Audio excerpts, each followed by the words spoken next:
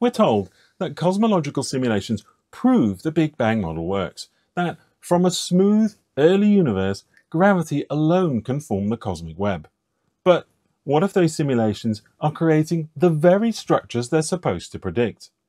A recent study by physicist Francesco Labini, a senior researcher at the Enrico Fermi Research Center in Rome, found something striking. Most simulations begin by placing billions of particles on a perfect cubic grid, a lattice that looks smooth and neutral. Tiny fluctuations are then added and gravity takes over. But that grid isn't neutral. It already has hidden directions along the axes and diagonals, and those subtle patterns don't vanish. They grow. Over time, they form alignments and filaments that look just like the cosmic web.